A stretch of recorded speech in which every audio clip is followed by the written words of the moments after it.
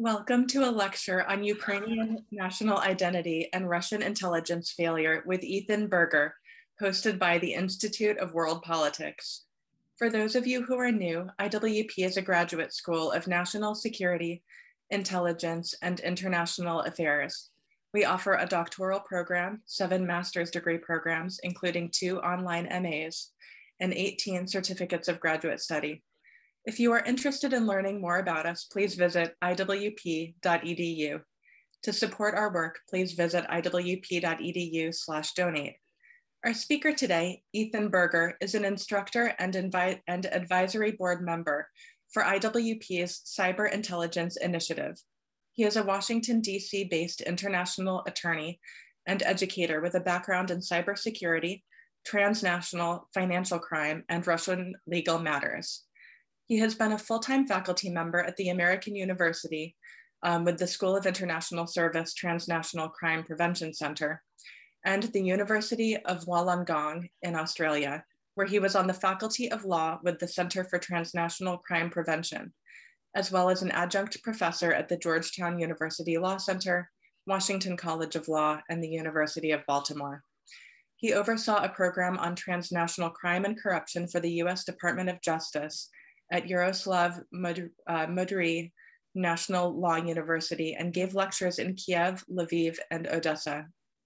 Mr. Berger earned his JD at the Georgetown University Law Center, AB from Harvard University, and obtained a certificate in cybersecurity strategy from Georgetown University. Welcome, Mr. Berger. Okay, well, thank you very much, Katie, for the introduction.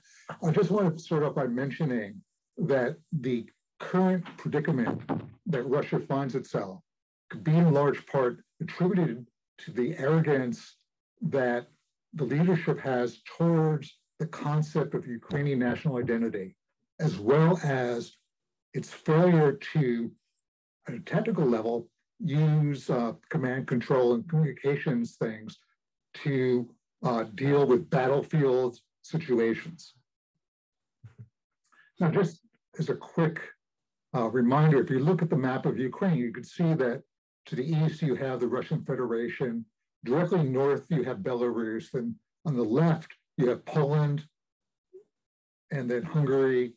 And then south, you have Romania and Moldova. And this sort of will give you some indication of the outside influences on sort of perceptions of the Ukrainian population currently.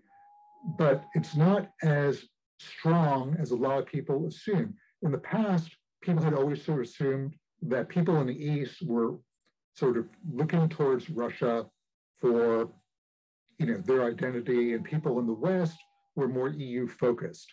This type of division has been breaking down in recent years. Now, to understand the historiography of Ukraine, you have, in the upper left, I have the Russophiles, which are the people who view Ukraine as part of the sort of Russian imperial framework, that you have the Russian Empire and the different states that made up the Russian Empire. Underneath that, you have the Sovietophiles, who basically are the outgrowth and sort of the post-revolutionary form of the Russophile community.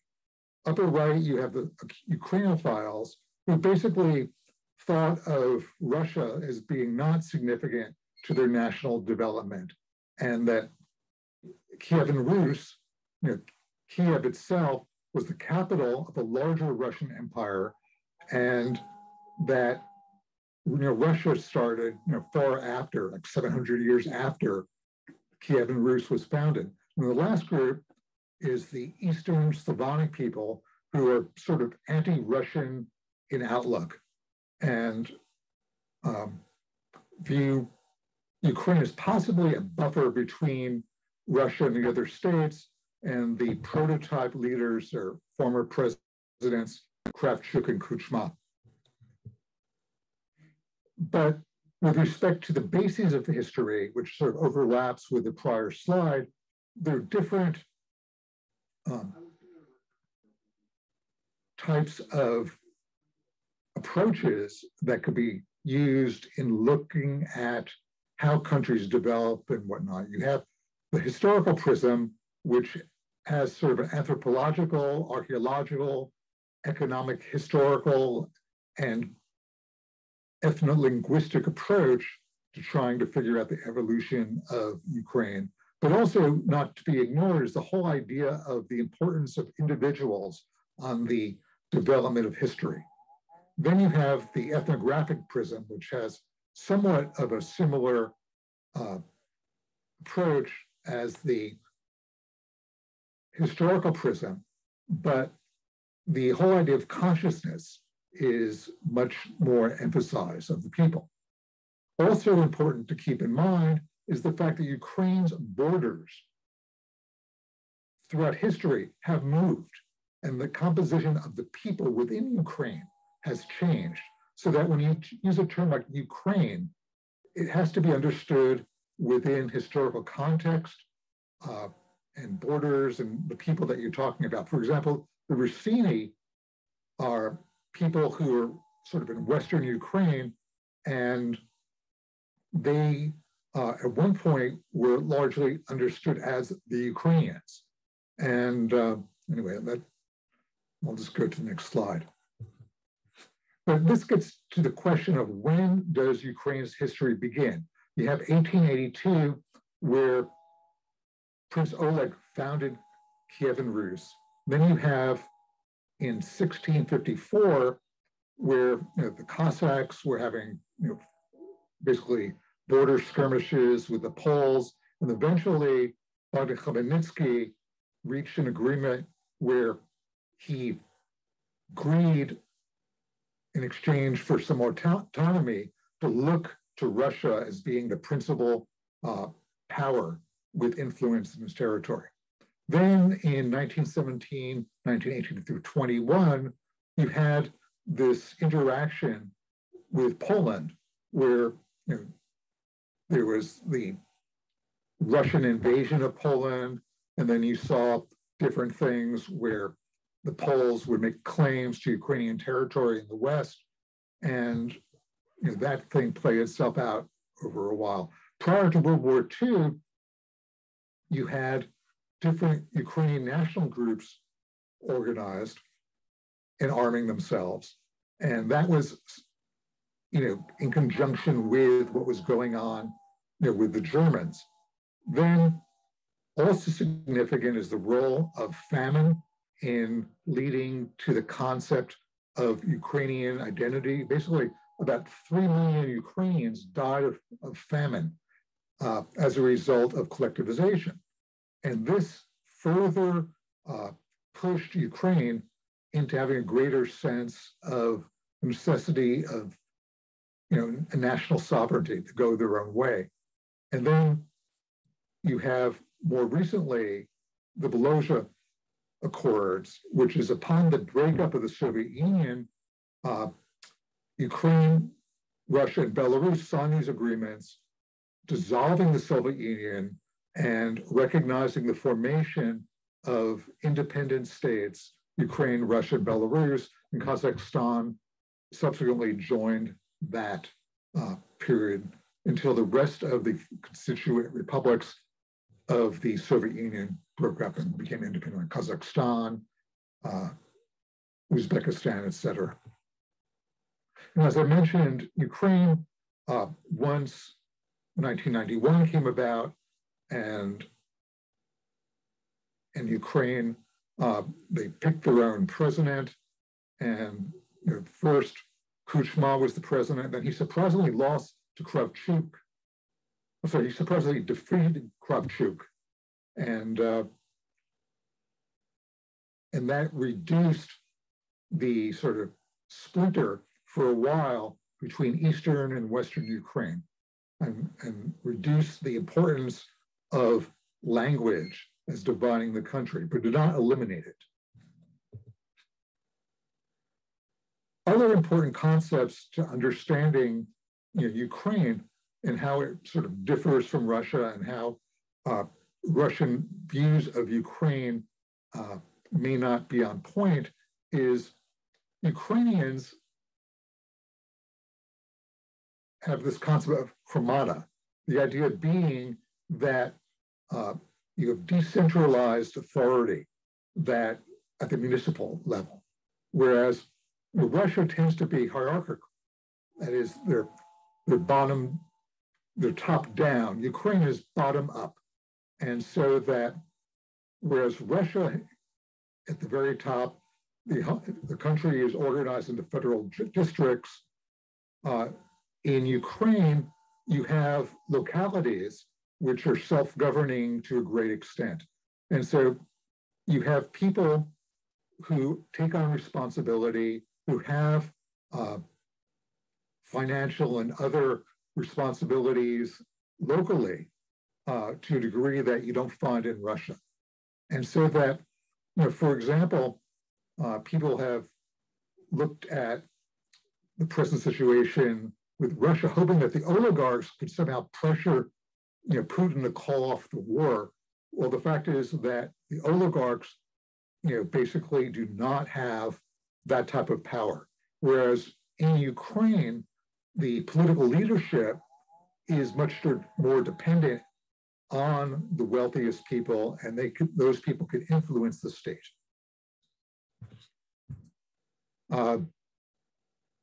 Back to some history, Ukraine's national identity really started in Western Ukraine under the Austro-Hungarian Empire. And Ukrainians were referred to as Ruthenians in the Austro-Hungarian Empire. And the Austro-Hungarian Empire was a multinational empire which permitted the Ukrainians to have their own schools, whereas the Russians sort of felt that that was a threat to the unity of the empire. And they sort of viewed language as furthering the likelihood of the breakup of Russia. Now, once the Soviet Union was established, it was established along ethnic lines in theory, but those national lines were largely symbolic to a great extent. I mean, everyone was expected to have Russian as the lingua franca, be able to operate in Russian, though they permitted schools to be taught or to be teaching in the local language.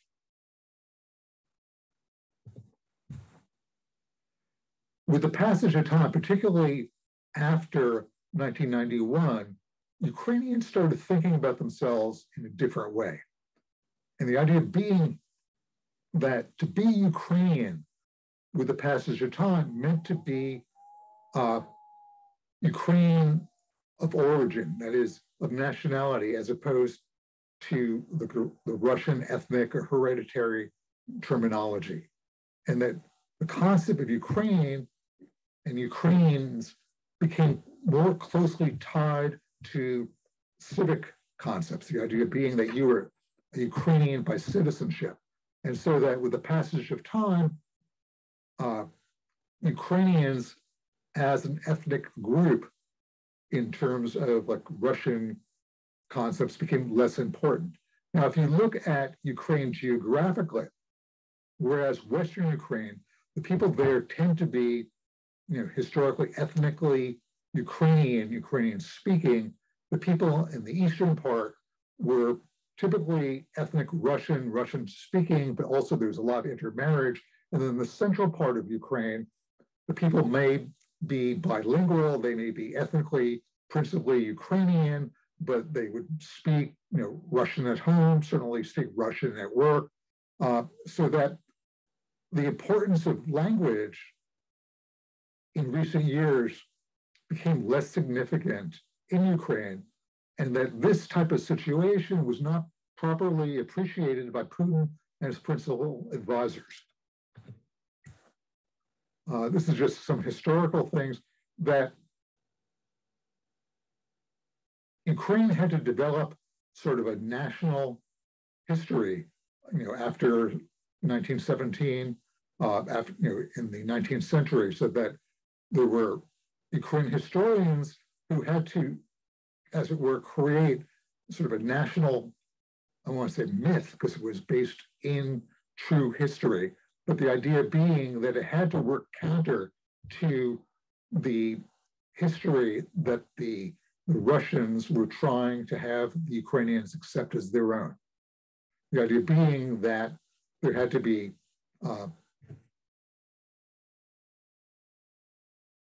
Ukrainian history taught in the schools, and the idea being that Kievan Rus is the foundation for Ukrainian identity.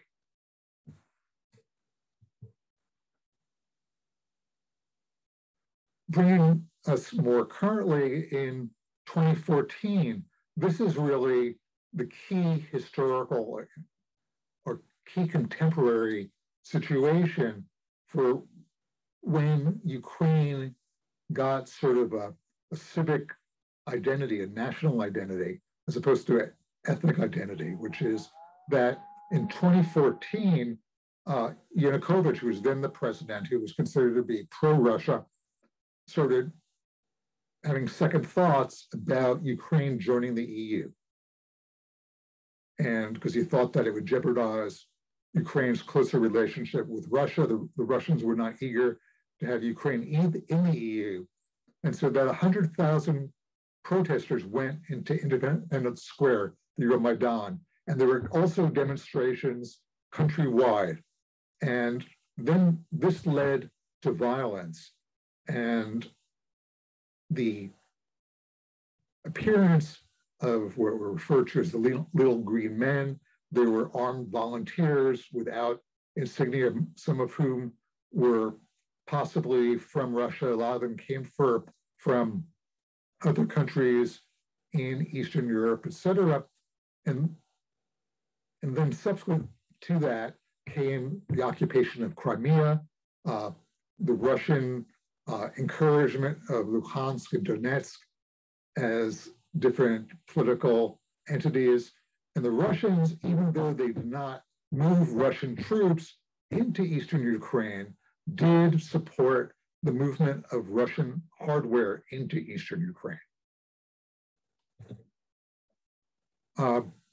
Getting back to the idea that Ukraine, to a much greater degree than Russia, is concerned about the preservation of national minority rights.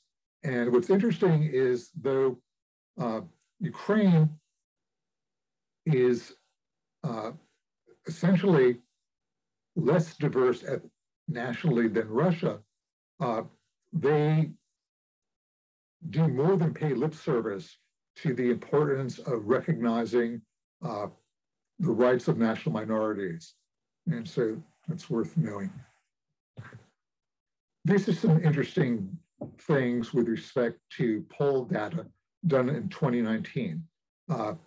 If you look at Eastern Ukraine, when people are asked to identify their first way in which they think of themselves in terms of their identity, people who identify themselves as mixed Ukrainian Russian is 12%. People from Donbass who said they were themselves residents of Donbass as being the principal thing was 13%. Then people who said that they were Ukrainian citizens was 26%. People who said that they were ethnic Russians, and it's a very low level, much lower than, say, Mr. Putin would have expected, 7%. And then people who said that they were ethnic Ukrainian as it being the dominant identity is 29%.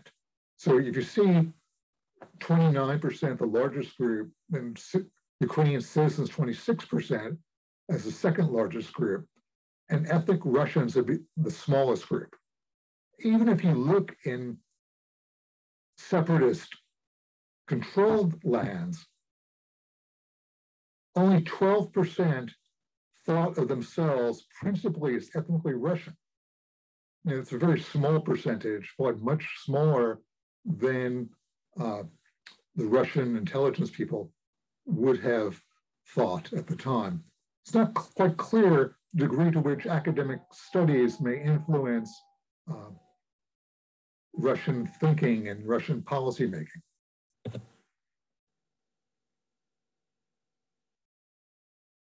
And this is just a discussion of what the preferences were, and within the government-controlled parts of Donbass, 31% wanted some type of autonomous position within Ukraine. Then 65% didn't see the need for autonomy. 2%, only 2% wanted to be part of Russia fully, and 2% wanted to be part of Russia with autonomy. Now, with respect to the separatist parts of Eastern Ukraine, those numbers are a little bit higher. 27% wanted autonomy within Russia, 18% wanted fully to be part of Russia, but still a majority, if you look at the top two groups, that's 55%. They wanted to be part of Ukraine. Now, a lot of people have heard about this article, which allegedly Mr. Putin wrote, which I'm sure was ghostwritten by a lot of people, where he advances the idea that there was a historic unity of the Russian-Ukrainian people, and that really there's no reason that Ukraine should exist as a separate country, which is the rationale for the large military operation, which is currently underway. And as I showed you earlier, there's not a tremendous amount of historical basis in support of this position, but obviously it is politically driven. One of the people who is very influential on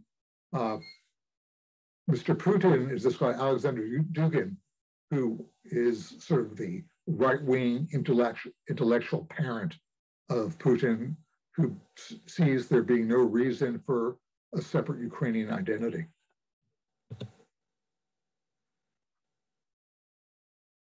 And so with the idea that Ukraine and Russia are one people, it's important to know that Putin's use of language is not terribly precise. He defines everyone who lives in Russia and Ukraine as Russian.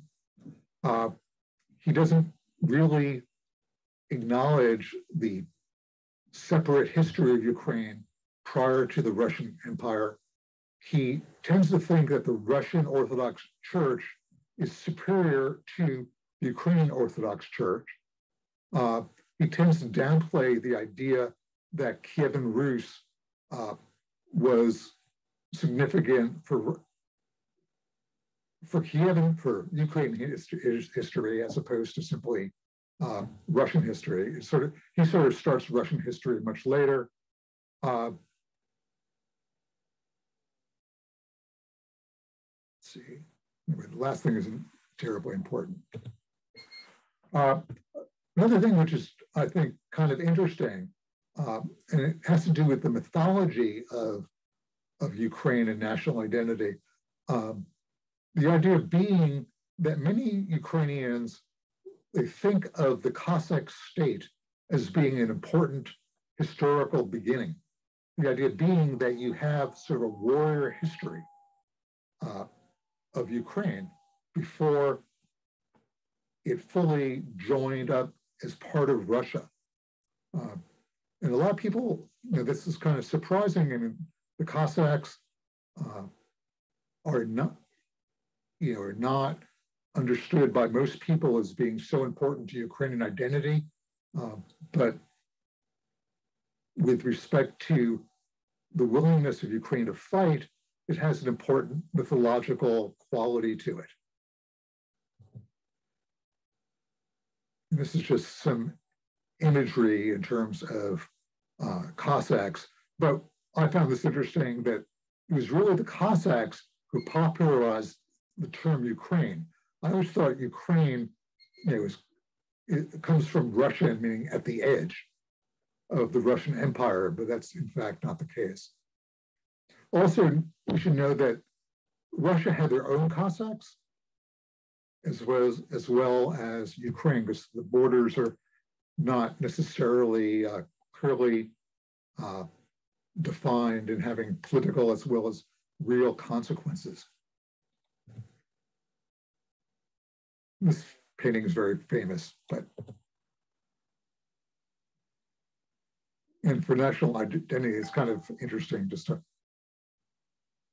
lot of Ukrainians thinking themselves as their identity is simply that they're not Russians.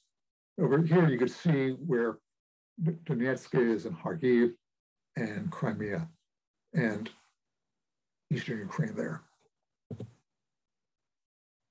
The age cohort is a very important thing to consider because you could see the aging of the population in Ukraine, the people who are sort of Sovietized or sort of the upper age cohort. And the larger people are people who were born or educated after 1991. And so they have a very different worldview than, say, their parents. And so that this is one of the reasons why people were sort of surprised by the willingness of Ukrainians to bear arms. And we'll get this in a little bit more later. Another thing to keep in mind, and a lot of people will discount this, there is some basis for the Russians to constantly refer to Ukraine as being sort of influenced by Nazis and the sort of that playing an influence in Ukrainian history. And as I said, this is very complex. I'll get to this later, but there were individuals who were allied with the Nazis during the invasion. There were also this group, the Azov Battalion, who were like right-wing nationalists, who were based in Ukraine, who armed themselves and fighting against the Ukrainian government. And so that this is not to be dismissed out of hand as having no basis at all, but you should be at least aware of it, that it's not as if Ukraine has a perfectly vanilla history. And anyway, share that. But getting back to the complexities of this, during World War II, somewhere between 600,000 and 1.5 million Soviets, both Russian and non-Russian, joined the Wehrmacht to participate in the invasion of the Soviet Union in 1941. In fact, these forces constituted 20% of German manpower in the Soviet Union. So a large share of German forces were non-German, were Soviet forces, and over 180,000 Ukrainians participated in this effort. A large number of these volunteers either were in combat, were in rear line security, and were involved in anti-Soviet partisan actions, et cetera, and were involved in staffing concentration and labor camps. Another thing which is interesting to note, and this is demographics in terms of understanding how Ukraine changed over time. The Red Army in 1941 conscripted males ages 16 to 17, and they tended not to be very well trained or armed. And a very large, actually the majority of these individuals were killed in combat in a very short time. More than 5 million Ukrainians fought in the Soviet army, and a fifth of Ukrainian males were killed every fifth of Ukrainian male was killed during World War II. So that is a very, very large loss of life in Ukraine as a result of the war. Also, keep in mind that since there were Ukrainians who were fighting on the side of the Germans, as well as Ukrainians who were in the Red Army, you have families that were fighting on both sides during the war. But overall, World War II had a tremendous demographic effect on Ukraine. They lost overall about 14 million people. And another impact of this was that the Russian share of the population really increased. So Ukraine became more Russian, less Ukrainian after World War II. Here, people are probably familiar with this map. This shows the 5 ways in which the Russian forces sought to advance into Ukraine in the recent conflict. You see the approach to the north to Kiev, the approach northeast into Kharkiv, then east.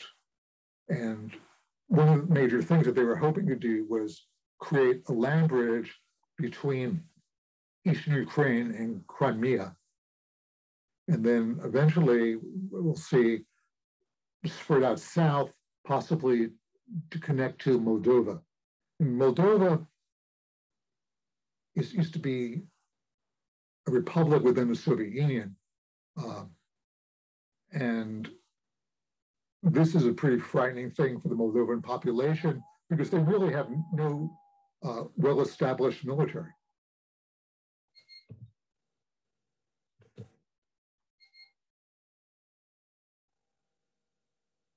But as I showed on the previous slide,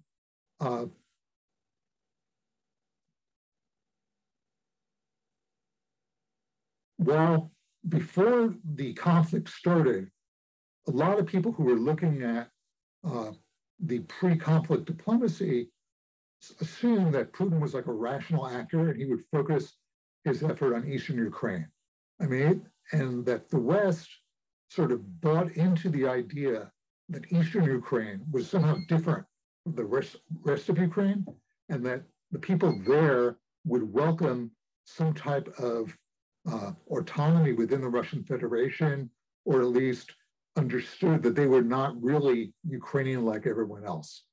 And so it was really kind of interesting, the effect of Putin's article and its impact on sort of Western politicians and diplomats and the intelligence, because they sort of discounted the idea that there would be an assault surrounding on all of Ukraine's border with Russia. And so that once it was understood in the early days that in fact what was going to happen, the idea that this was going to be a precursor to some type of ethnic cleansing, the idea being that there would be enough people who would be accepting of Russian domination that we have a situation similar to what we saw with respect to former Yugoslavia. So also keep in mind that the Donbass region is the principal economic prize within Ukraine. And so there's a lot of mining and industry and whatnot. And so while that may have made sense to be the principal focus for Russia, once you accept the idea that Putin and a lot of the people within the Russian sort of military national security elite didn't really accept the idea that Ukrainians are a different nationality, the idea that ethnic cleansing was inevitable, I think, should be understood. So something else which is to be kept in mind and kind of surprising, a lot of people in the West are surprised that the Ukrainians have fought as well as they have. And the thing is, NATO has been training Ukrainian forces for more than 8 years. And the Ukrainians have gone into these units where they've been trained, and then released to the population as a whole, so that once they were mobilized, they had more troops with combat experience than the Russians had, which is sort of counterintuitive. And so that the idea that once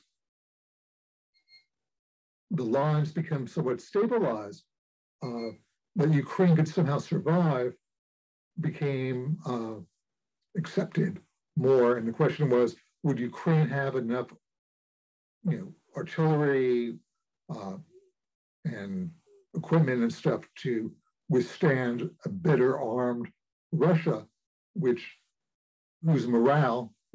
forces morale would be lower than Ukrainians who are defending their own country. So that generally, Putin and his advisors did not really understand the population that his forces were fighting against.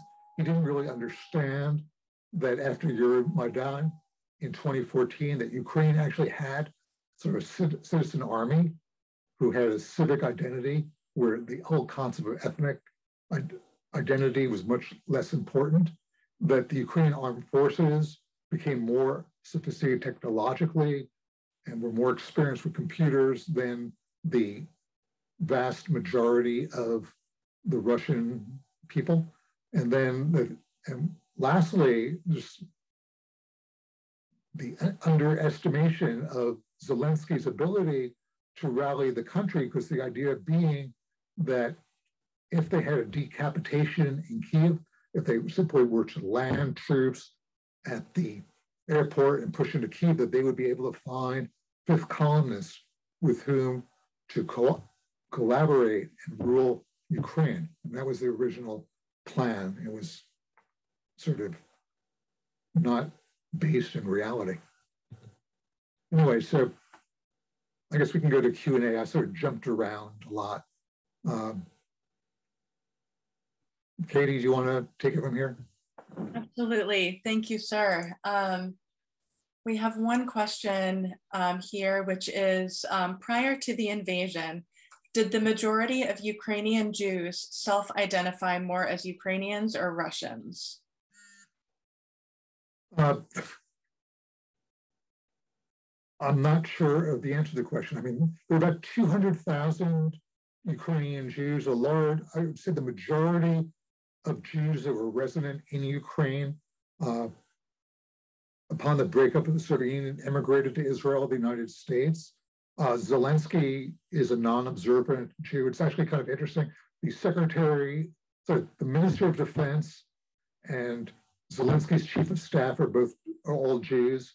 But I'm not sure that that question has been asked by some of the people who conducted the studies that I have looked at. I mean, the fact that if they had not left, that would give you some idea of how they might identify. Anyway, I really don't know the answer to the question. Okay, that's fine. Thank you. Thank you so much. We have another question, which I'm going to try to paraphrase, which is, what sources do we have to know that this invasion was really going to come off and wasn't, leading up to it, that it wasn't just a lot of saber rattling and gathering forces along the border? And the asker of the question is arguing that perhaps our response could have given, of saying that Putin would invade, could have given Putin a green light to invade. So if you have any perspective on that, that is the question. Well, first of all, what Putin was doing, I mean, what the Russians were doing was shared publicly by US and British intelligence. And the movement of Russian forces was self-evident. And while the people who make the argument, and like John Mearsheimer and whatnot, that that Putin believed that there had been a representation that the Baltic states would not be brought into NATO and that there'd be no deployments east of what had been East Germany, made Putin have a sense of encirclement. There's an old saying, which even a paranoid could have enemies from his standpoint. But I think that there's really very little that NATO did to bring this about, and they were trying to bend over backwards to prevent it from being necessary. Thank you. The next question is, what is the most accurate source of news from Ukraine at this time? What should non-experts be reading and watching? I always like looking at Radio Liberty, RFERL, which is, it's sort of paid for by the United States, but it's independent. BBC News is good. Deutsche Welle is good. Deutsche Welle and France 24 have live television all the time, and they have a lot of Ukrainian coverage. For American things, I always watch the PBS NewsHour, but there's an overload on different sources of information. But once again, I think the best is Radio Liberty's Ukrainian coverage. Great, thank you. We have a few more questions. What do you think the attempts of the Ukrainian government to ban Russian as a language in Ukraine had on this situation? That has never happened. They've not banned Russian as a language.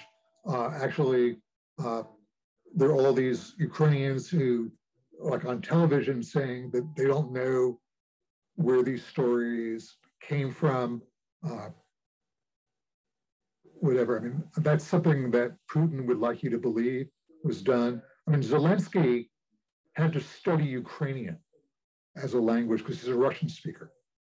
And that, I've worked as a lawyer with people who are ethnic Ukrainians, and I used to think when we were working, when they were speaking to me in Russian, they were doing that as a courtesy. They told me, well, I really don't know how to practice law using Ukrainian. So. All right, thank you. Where do you see the outcome of this conflict given your cultural understanding? I have absolutely no idea. Absolutely no idea. I mean, there's so many uncertainties right now in terms of whether if Ukraine gets more armaments, whether they could stop the Russians somewhere close to the border. Also, the possibility for settlement has largely vanished given the war atrocities. I mean, it's hard to see how Zelensky could sit down with Putin given the fact that there have been so many war crimes. And it's hard to see how, Biden having called Putin, a war criminal and all this type of stuff. Once you put that out there, the wiggle room for reaching a settlement is reduced. And one could fantasize that there might be like a palace coup or something like that to eliminate Putin, but there's very little basis for having that expectation. So that this can go on months. Absolutely. And to kind of build off that question, one of our alumni is wondering, how does this all end and how does it play out in particular for long-term US-Russian relations? Once again, it's hard to see how US-Russian relations will get better so long as Putin is in charge of the country. Because the level of trust is rather limited. A lot of Putin's legitimacy is to exaggerate the external threat, and what they've taken to do on their media is, in essence, to say that the United States is behind Ukraine, and really that's why we're fighting this war. We're really fighting the United States. We're really not fighting the Ukrainians. The Ukrainians couldn't possibly defeat us. And the other thing which is going on, where you have Sweden and Finland coming into NATO very likely in the near future, it will just exacerbate Putin's sense of being encircled, which of course will reduce the likelihood that Russia will feel like it will be possible to settle this conflict. Thank you. The next question is, do you think a more vigorous Western response to the annexation of Crimea would have discouraged the latest invasion? I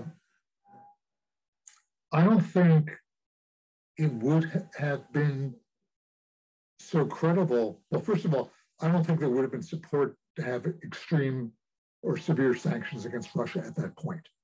Also, the Ukrainian military was not really capable to do anything much other than withdraw. And Ukraine has made very good use of the time after the fighting really in Donbass to the present to get their military up to snuff. And I don't really think that the situation in Crimea could have gone otherwise. Great, thank you. What do you see as the possible solutions, if any, in the near term and medium term? I think the best thing that they could hope is just to have a ceasefire of some sort, with like Russia withdrawing to more or less what people expected the original objective to be, that they go back to eastern Ukraine, to the Donbass region, and then at that point, perhaps have some referenda to try to figure out how to have local government so that you don't have like Russian annexation, but you have some more official autonomy. But I don't really think the local population will vote the way that Mr. Putin wants. And so it's really hard to see any type of solution other than a ceasefire. And if you look around the world, there are lots of ceasefires. You have, in Korea, there's been, a ceasefire since 1953, and there's no war. And so I think those types of sort of frozen pieces or frozen wars are really the best possibility. And then perhaps with change in government in Russia, there could be some political arrangements done. But once again, given the war crimes, it's very, very hard to see how the Ukrainians and how Western countries can really negotiate with Mr. Putin. Thank you. Would NATO membership be an effective deterrent to future Russian invasion? NATO membership for Ukraine? Yeah, I believe so. Yes, sir. Well, in essence, that's where you're at, except for the fact that the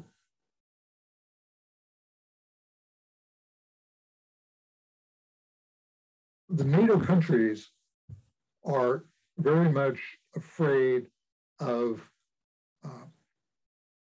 escalation. I mean, the thing is, and they're terrified that Putin will do something rash and whatnot. So I don't really think it's credible to bring Ukraine into NATO. I really don't think the Ukrainians at this stage would get more than what they're getting right now, which is far more than anyone thought they would get. I mean, they're being very well armed. I don't think the United States is willing to send troops to defend Ukraine. I don't think any other country is either. I don't think we can expect any other country to really militarily defeat Russia. I think the next important fire point will be Moldova and try to the extent possible, make it clear that we will take military action of a more extreme nature and economics action of a more extreme nature if they, say, take Odessa and head towards Moldova. And following up on that, do you foresee any of the Baltic countries joining NATO as an after effect? I'm sorry, do you think this is an after effect of that?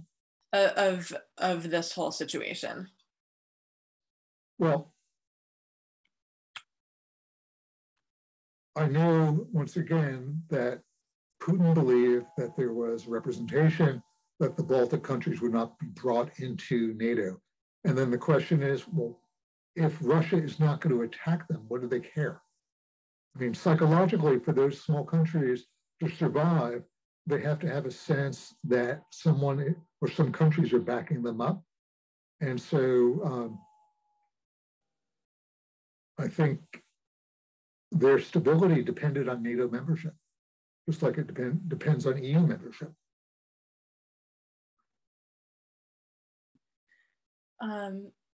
We have another question, if you're willing to keep going, sir. Sure. How does the relationship between China and Ukraine potentially impact this war? What do you think of the potential impact of what seems like a realignment of former US partners, Saudi Arabia, India, China, on the outcome of this war? Well, I think the importance of this war with respect to China really relates to Taiwan. And I think they're looking at that very closely. I mean, Taiwan is not a country. You know, it's not in the UN. You know, only a limited number of countries have diplomatic relations with them. And